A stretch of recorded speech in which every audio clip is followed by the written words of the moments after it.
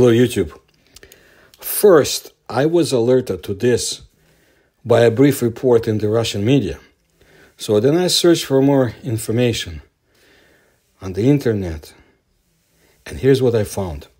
A certain paper was published in the Chinese academic journal Acta Optica Sinica on February 22nd, 2024. The paper says that if abnormalities are detected, there is a system that will send alarm signals and initiate appropriate response measures. So what's going on is that the People's Republic of China plans to establish all-seeing surveillance on the moon after drawing on the successes of the past space exploration exploits and the successes actually of the system that they have that it says will ensure the security of its forthcoming lunar base. So China plans to bring the largest surveillance camera network on Earth to the moon to protect its lunar assets. And the Chinese Aerospace Agency outlined how a 600 million camera Skynet inspire a system to watch lunar assets and track foreign visitors to the moon. Agencies behind this project say that the lessons of Skynet will inform how they build and operate the optical surveillance system for China's Lunar Research Station. Skynet, or Tianwen, is the world's largest video surveillance network with more than 600 million cameras, averaging one camera for every 2 adult Chinese citizens and covering virtually every location of the country. The construction and operation of the optical surveillance system for the Lunar Research Station, which is supposed to be international in the future, can draw on the successful experience of China's Skynet project, the Lunar Exploration and Space Engineering Center of the China National Space Administration, CNSA, abbreviated. That's what they said in the paper that was published in that journal, Acta Optica Sinica. It's a Chinese academic journal. The co-authoring organizations, which also include the Chinese Academy of Sciences, the China Aerospace Science and Technology Corporation, and the Zhejiang University, they're the main agencies that manage and execute China's lunar program and play a major role in setting technical standards. Look at my videos in the playlist, The Dragon Has Risen. I believe that's what it's called. You'll find it in my channel to find more about China's lunar program and achievements. China's lunar version of Skynet will comprise a large number of high-performance security cameras operating in visible light or infrared zones. These cameras, mostly weighing just 100 grams, 3.5 ounces each, will be equipped with AI-driven chips capable of identifying, locating, tracking, and aiming at suspicious targets independently, according to the paper. It said that if abnormalities were detected, the system would promptly generate alarm signals and initiate appropriate response measures. The paper did not specify what those measures might be, but you can guess. After arriving on the moon in batches, the cameras would automatically connect to each other, achieving seamless coverage of the station area, according to the paper.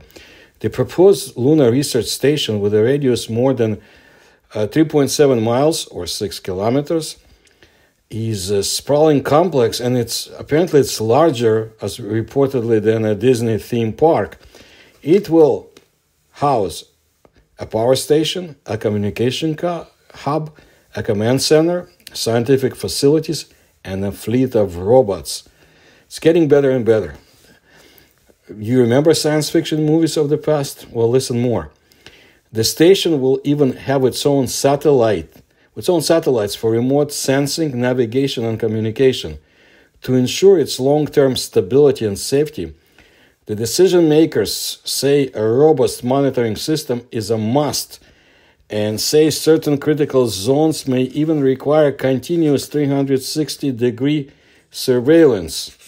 For events such as the arrival and departure of spacecraft carrying international astronauts, the system could provide multi-camera, high-definition live streams to Earth. The author said this would not only improve the station's operational efficiency, but also solidify China's position as a leading space power. But the vast amount of data generated by the cameras will test its bandwidth and data processing abilities. To overcome these obstacles or hurdles, Chinese scientists and engineers are leaning on their experience with the terrestrial Skynet project, where they have developed advanced technologies for efficient data transmission and processing under constrained bandwidth. Despite the controversial namesake that ominous AI from the certain movie franchise, which you can guess, I don't know if I can name it, the Skynet system is rooted in an ancient Chinese proverb that embodies the principle of omnipresent justice. There is forever a net in the sky with large mesh, but letting nothing through, the proverb goes. It means that the law is all-seeing and wrongdoers will eventually face punishment. Bringing Skynet to the moon will not be an easy task. According to the CNSA requirements, a lunar surveillance camera must have a minimum lifespan of 10 years. During that time, they must withstand the onslaught of high-energy particles in the space environment while functioning across extreme temperature fluctuations from above 100 degrees Celsius during lunar days to as low as minus 180 Celsius during lunar nights. Despite their compact size, the lunar cameras are expected to perform myriad tasks, including capturing both distant and wide-angle views, and they must be able to self-adjust and operate independently if communication with Earth is lost. The Chinese space authorities hope leading Chinese technology companies, including smartphone manufacturers, can help research and develop a surveillance system whose challenges include lens design, chip technology, protective materials, optical systems, communication protocols, and AI, artificial intelligence algorithms. The lunar Skynet must also be fortified against potential external threats, whether from other nations or terrorist organizations, with security standards that may exceed those for terrestrial system, ensuring confidential communication between the various optical detection terminals and the central control hub represents a significant engineering hurdle, according to the authors in that paper.